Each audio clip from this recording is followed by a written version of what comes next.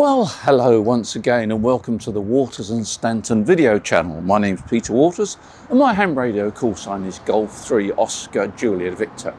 I'm glad you could join me on this lovely sunny day.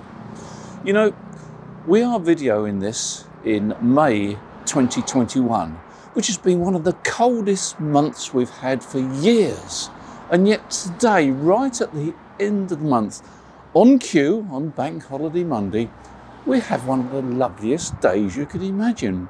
Forecast is 24 degrees centigrade. Now I'm filming this at 10 o'clock in the morning and already it's nice and warm. What a wonderful day and what a wonderful time to consider operating portable or mobile. You know, I've got a small mobile home here and I use it occasionally for portable ham radio operation as well as for holidays. And it's a great vehicle, but sometimes there are problems, particularly with antennas. And you know, recently I've been messing about with antennas. Yes, messing about is the right word. Something I really enjoy, and I know a lot of you enjoy messing about with antennas. And at one point I was messing about and I thought, gosh, this is pure magic. Well, of course it wasn't magic, it was science. But at the time you think, wow, I've solved the problem.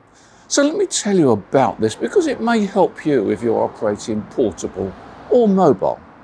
When I first started ham radio many years ago, it wasn't long before I went mobile. The band I operated on then was 160 meters. And in fact, I don't think I could drive. I think my father was able to help me I installed a mobile system in the family car, which didn't go down that well actually. But anyway, he went with it, and I did operate mobile on 160 meters before I could even drive. But it wasn't long before I got my first car, which was a Morris 8 black. Had many miles on it. And sometimes I'd use a starting handle to start it. But that was where I put my first 160 meter mobile station permanently. I think it was a command transmitter and a command receiver. But the interesting thing was the antenna.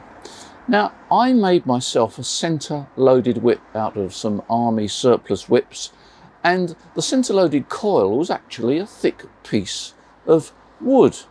I suppose you could call it wood dowel. It was quite thick. Where I got it from, I don't know. It was about 3 inches thick, and I wound a coil on it.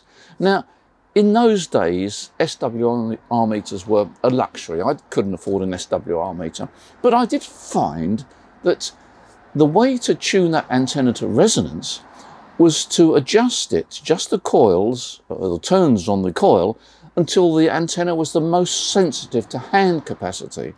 And I found that as I got nearer the frequency, so the hand capacity started further away. And that was the way I resonated my antenna, to find the point at which it was most sensitive to hand capacity. Well, today, of course, we've got SWR meters and we've got antenna analyzers and we've got a lot of luxuries. But it doesn't stop the problems. Now, in the past, I've spoken to many newcomers where they've had problems with installing their mobile antenna systems. And in this van that I've got, there's not much metal. Most of the van is, I guess, is fiberglass. The only bit of metal is the cab. And when I say the cab, it's really from the windscreen downwards. So the only lump of metal I've got is the bonnet of this vehicle, which is actually a Fiat Ducato chassis. So not much metal work, but I thought, I wonder, because the bonnet is going to be coupled to the chassis, we've got the metal doors, so there's quite a bit of metal work. And whether it's either coupled DC or coupled through capacity, there's quite a lump of metal there. So I thought, well, let me see if I can get a magnetic mount to work on this vehicle. And that is where my problem started. So let me show you in more detail. One of the favourite antennas of mine is the Diamond Mobile Whip, or whips. They do a whole range of whips, and it's rather conveniently fitted with a PL259 plug. That's the PL259 plug. Interesting coil arrangement. I don't know whether you can see that, but basically the coil is wound in 3 sections. Now, this is a 20-metre whip, but it's wound in 3 sections. I don't fully understand it, but what I do know is that you get a much better VSWR resonance with the diamond whips than you do with things like the hamstick and so forth. So it's however they've done it, and for whatever reason they've done it, that gives an excellent match. That goes into the magnetic base, which I'll talk about in a minute. The aerial's only just about 1 metre or so long, but if you want to make it even smaller, you can actually take this whip section off just by unscrewing it, and it makes it even smaller and compact to put in the boot of your car. But I want to talk about the way that it tunes, which I think is, well, it's not unique, but it's very convenient. Up here is what I call a clutch arrangement. You just loosen that, and you can then move the whip up and down inside the tube there to tune it. So you just undo that, move it up and down, get it to the right position for resonance, tighten it up, job done. No Allen key, no spanners, no nothing. Now, things were working against me a little bit with this assembly because although I've got the mag mount, it's rather small. It's debatable whether it will be very good at 14 megs, although I suspect that there is enough capacity there at 14 megs, certainly no lower. So I've got the metalwork of the vehicle here, which is basically the bonnet and all the chassis connected to it and the doors and so forth. And that fits nicely on there, but it's a small mag mount. The reason it's a small mag mount is because that's all I had. But I was intrigued to see what would happen. Things didn't go well to start with, and it took me back to the time when I've spoken to several guys who've had problems with matching their antenna system. It wasn't working well. It was one of those things you think, oh gosh, why isn't it working? And you start to think of various reasons, and none of them really make complete sense. So let me show you what first happened when I checked the matching of this antenna system. Having set the antenna up on the car, I then set my antenna analyzer up to 40 megahertz. If I press the scan, we get a somewhat disappointing result, to say the least. I think you can see that on the screen. There's a dip, but it's appalling. It shows resonance, but wow, that doesn't look good at all. I'm willing to bet that some of you have had a similar problem. You set your mobile antenna system up and you get poor VSWR.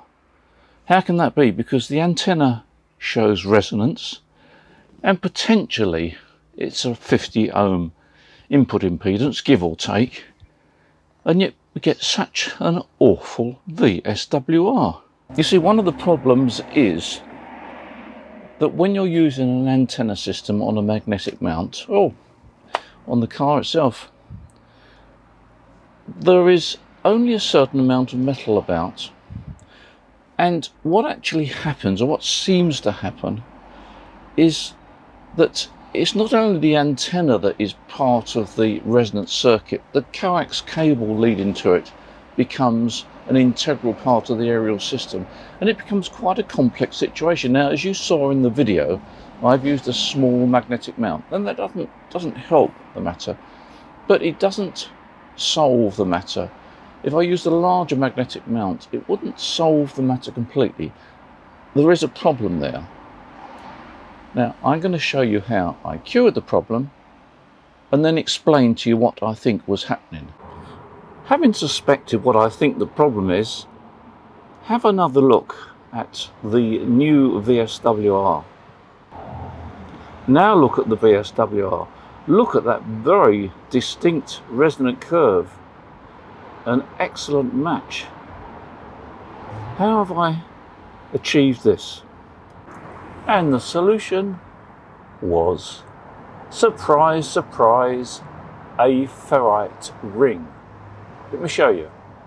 Well, I simply wound a few turns around a ferrite ring. This is a 2.5-inch ferrite ring, 43 type material. And there's what, about four turns around there. Now, if you have problems on the lower bands like 40 and 80, you would need more turns.